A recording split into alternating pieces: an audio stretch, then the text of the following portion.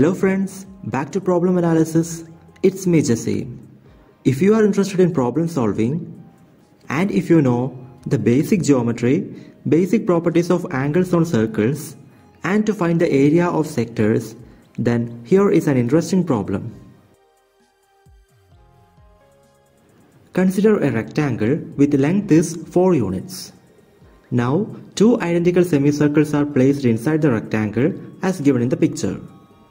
Suppose a circle can be drawn like this.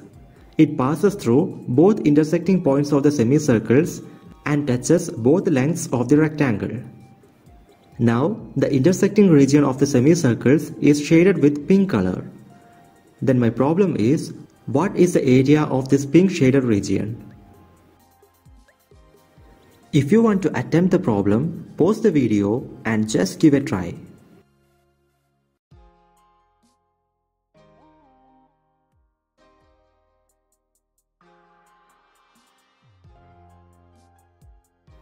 And the solution is right here. First, let's analyze what are given in the problem. First of all, the rectangle has length 4 units. Secondly, the semicircles are identical and placed in such a way that each diameter becomes one length of the rectangle. And finally, the circle touches both the length edges of the rectangle and passes through both the crossing points of the semicircles. Now remember, what is our aim of this problem? It is nothing but to find the area of the pink shaded region. This is the structure of our problem, so always keep in mind. Now observe the figure. Note that it has a horizontal symmetry. So the required area can be calculated as 2 times the area of one horizontal half. Thus, we need to find the area of this horizontal half. Next, consider this semicircle. Since the diameter is 4 units, its radius will be 2 units. Now consider our horizontal half and draw these two radii to its both ends. Then we can see a circular sector here. Therefore, area of the horizontal half can be calculated by area of the sector minus area of this triangle. Now, how to find the area of a sector? There is a beautiful formula to find the area of a circular sector of any size. So, take a circle of radius r units and consider an arbitrary sector on the circle. Suppose the angle of the sector be x degree. Then the area of the sector is given by pi r square into x by 360. Now come back to our problem.